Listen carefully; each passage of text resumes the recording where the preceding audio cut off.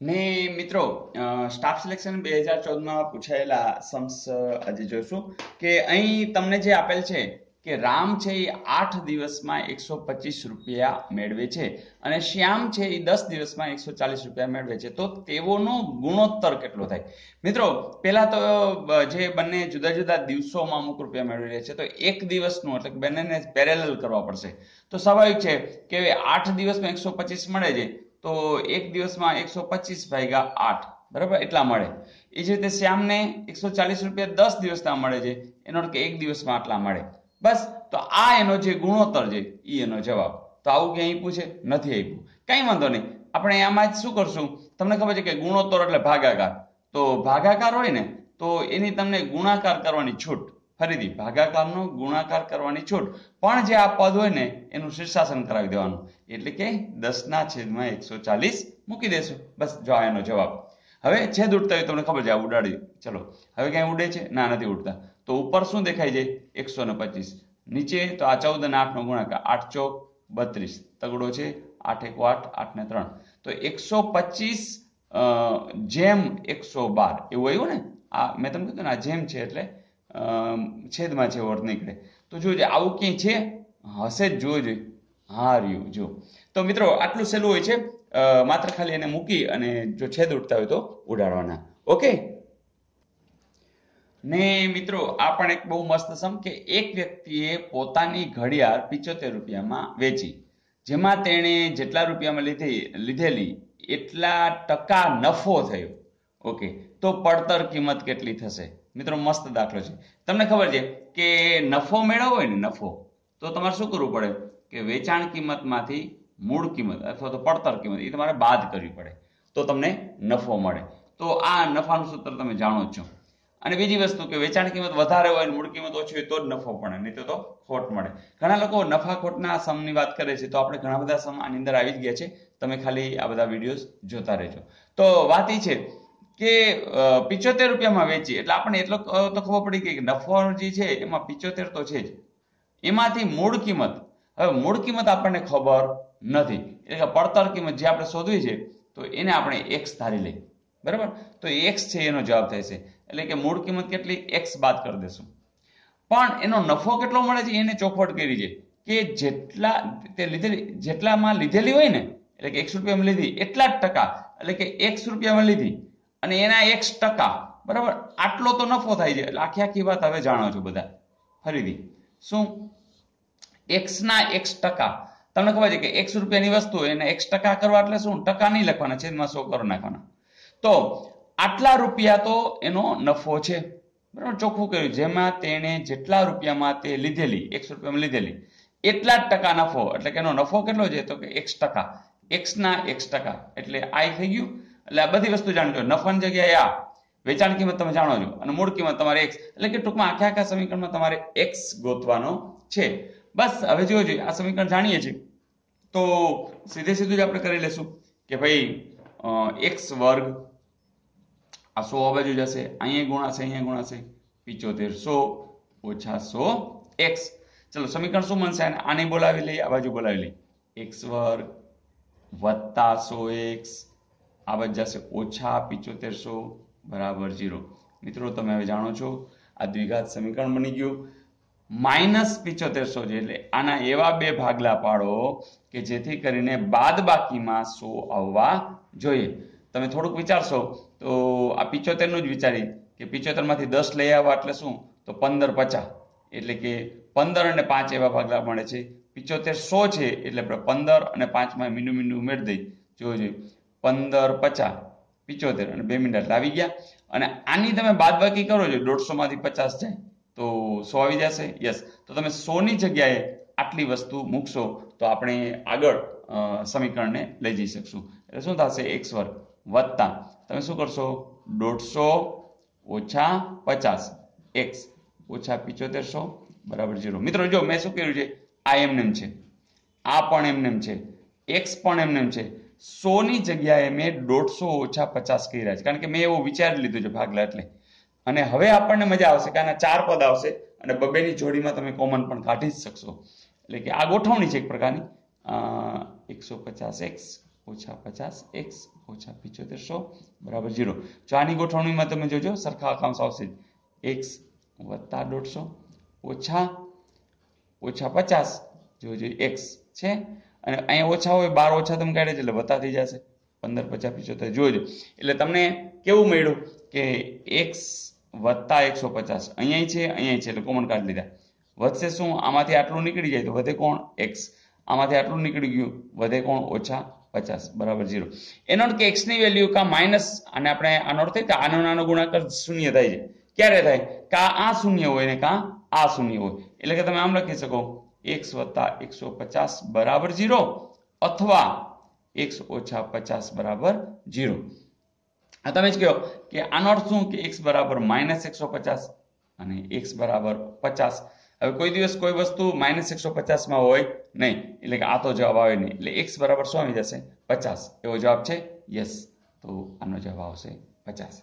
તો મિત્રો મજા આવી? કોક કહેશે સાહેબ ન બહુ મજા આવી કારણ કે આટલી બધી ગણતરી તો કેમ કરવી અને વાર બહુ લાગે. જવા દો, નથી કરવું કાંઈ. આપણે સીધા એના જે મેઇન આપ્યા છે ને એના ઉપર વયા જઈએ. હા તો મિત્રો આપણે જે આપેલા હોય ને એ જે જવાબો વિકલ્પો આપ્યા છે એમાંથી સીધું પકડી લેવાનું. જો આપણને ખબર છે કે એક વ્યક્તિએ પોતાની ઘડિયાળ 75 રૂપિયામાં વેચી છે. હવે એનો અર્થ એ કે આ એની મૂળ કિંમત હોય અને એમાં કીધું છે કે જેટલા રૂપિયામાં લીધેલી એટલે આટલા રૂપિયામાં લીધેલી છે એટલા ટકા એની અંદર નફો થાય છે એટલે કે એમાં એટલા ઉમેરો ને 75 થઈ જવા છે. જોજો 40 હોય એના 40% તમને ખબર છે કે જો આમાં આવું હોય 40 ના 40% એટલે આ કરવાના હોય તો તમને એમને બી ખબર પડે કે આ કાઢલે ચોકે 16 જ આવે એટલે મોઢી થઈ જાય. આમાં 16 ઉમેરો. 45 હોય તો 16 થી થોડુંક વધારે હોય તો એ ના આવે. આમાં 75 ન થાય. 50 ના 50% ને 45 ના 45% લેવાના કારણ કે આપણે એવું કીધું છે. 50 ના 50% એ તો મોઢે આવડે કે 25 થાય. બસ કામ તો પતી જ ગયું છે. હવે આગળ જોવું જ નથી આપણે. તો મિત્રો આટલી માત્ર 2 સેકન્ડની અંદર 5 સેકન્ડની અંદર તમારે કરવું હોય તો આટલું બધું કંઈ લાંબુ કરવાની જરૂર નથી. તો આવા જ્યારે સમ આપે કોમ્પ્લિકેટેડ લાગે ત્યારે સીધા વિકલ્પો પર નજર કરવાની. પણ આ તો વિકલ્પો એ પ્રકારે આપ્યા છે એટલા માટે મેં આ તો માહિતી તમને મળી એટલા માટે મેં ડિટેલમાં તમને સમજાવ્યું કે કોઈ સમની અંદર તમારે ડિટેલમાં જવું પડે તો પણ આવડવું જોઈએ. ઓકે ને મિત્રો આ પણ થોડોક મજા આવે એવો સમ છે, જરા જોઈએ. જો એક બસનું પૈડું કે જેની ત્રિજ્યા 35 સેમી છે 33 કિલોમીટર કલાકની ગતિ રાખવા પૈડાને દર મિનિટે કેટલી ચક્કર મારવી પડે? મિત્રો તમને ખબર છે કે બસનું પૈડું છે એ આમ ચાલે તો એક ચક્કર કરે ને અહીંથી આમ ફરતું એક ચક્કર કરે ને તો કેટલું અંતર કાપે? તો અહીંથી અહીં જેટલું. સ્વાભાવિક છે ને કે આમ ફરતું આવે તો પાછું અહીં સુધી આવી જાય એટલે આ એક ચક્કર થઈ. બરાબર? તો આ જે અંતર છે એ આપણા માટે ખબર છે કે જે વર્તુળાકાર હોય અને એના કિનારીનો ભાગ એને આપણે પરિઘ બોલી છે અને એનું સૂત્ર પણ જાણીએ છીએ. કેટલું છે? 2πr. તો અહીંયા તમે જેટલું પરિઘ ગોતી લેશો ને એટલે તમને શું મળશે? એક ચક્કરનું મળશે. બરાબર? એટલે એ આપણે ખબર પડે કે એક ચક્કર એટલે કેટલું? 2πr. હવે એને પૂછ્યું કેટલી ચક્કર? એટલે ધારો કે આપણે અહીંથી અહીં સુધી ડિસ્ટન્સ જવું છે. બરાબર? તો અહીંથી અહીં સુધી જવું છે તો અહીં 1 ચક્કર 2 ચક્કર 3 ચક્કર એવા કેટલાય ચક્કર. કેટલા એટલે ધારો કે ધારે લઈ કે x ચક્કર. તો એને જેટલા અંતરે જવું છે એને જે d જોઈ છે એવા x ચક્કર જોઈએ અને 1 ચક્કર એટલે કેટલા છે એ તમને ખબર છે 2πr. એટલે કે આપણને d ખબર પડી ગઈ કે આટલું હોય. બરાબર? પછી સ્પીડની વાત કરી તો સ્પીડ તો તમને કીધું જ છે કે 33 કિલોમીટર પ્રતિ કલાક. મિત્રો આ r છે ને એને સેન્ટીમીટરમાં આપ્યું છે. જો 35 સેમી તો આ જવાબ આવશે ને એ સેમીમાં આવશે કે આટલું અંતર છે ને આટલા સેન્ટીમીટર થશે. બરાબર? અને એને કીધું છે કેટલા? દર મિનિટે. એટલે કે આપણે t પણ ખબર છે કે 1 મિનિટ. મિત્રો તમને યાદ આવી ગયું કે આવું હોય ત્યારે આપણે શું કરવાનું છે કે ST માં બેસવું, દ્વારકા જવું. યાદ છે ને? ST માં બેસીને દ્વારકા જવું છે. તો મિત્રો અહીંયા એક યાદ રાખવાનું છે કે જ્યારે ST માં બેસો તો ST ના જે પૈડા હોય એક આવડું મોટું હોય, આવડું મોટું હાલે નહીં. એક મોટું ને એક નાનું ચાલે નહીં. એટલે તમારે શું કરવાનું છે? ખાલી આટલામાં હવે એ જ ધ્યાન રાખવાનું છે કે એના જે એકમો છે ને એ આપણે સરખા કરવાના છે. બસ દાખલાનો જવાબ મળી જશે. જોજો s એટલે સ્પીડ. ચાલો સ્પીડ કેટલી છે? તો કે 33 કિલોમીટર.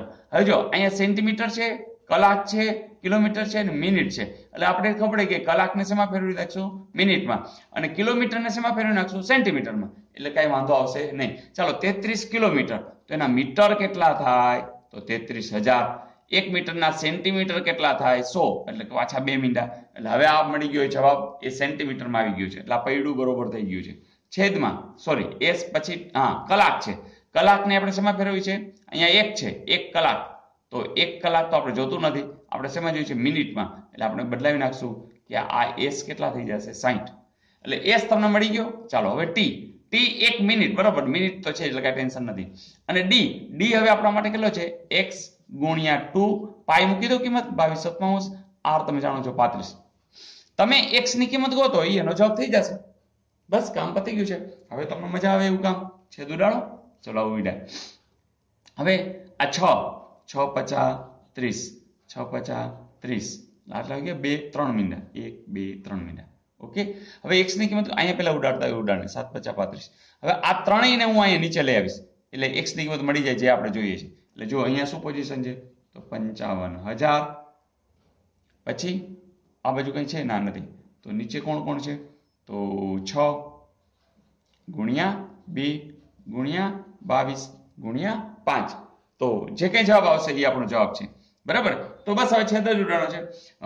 જો 5 × 5 11, બરાબર ને? 11 × 55. હવે 22 છે, એટલે એ ખબર પડશે કે 1000. 22 એટલે 11 દુ, બરાબર. પછી આ તો ઉડી ગયા છે, સોરી આ ઉડી ગયા. 6 35 તો કર્યા હતા, સોરી, આ તો ઉડેલા જ હતા. તો અહીંયા આપણે હતા જ નહીં.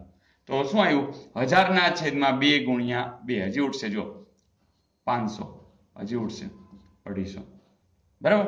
તો મિત્રો આપણે જવાબ આવશે 250. યસ, આ જવાબ આપેલો છે. તો મિત્રો થોડી ગણતરી છે, પણ સમજીને કરો તો તમારે તો સીધું આ મૂકવાનું જ છે, બરાબર. અને આ તમે જાણો છો કે એક કોઈ ચક્કર ફરે તો 2πr એટલે કે પરિઘ જેટલું અંતર થાય. તો મિત્રો થોડુંક સમજણમાં લઈ લેજો. છેદ ઉડાડવામાં ધ્યાન આપજો. હજુ અહીં ભૂલી ગયો, 6 35 ઉડાડ્યા હતા, તો એ અહીંયા ઉડી જશે. તો મિત્રો મજા આવી.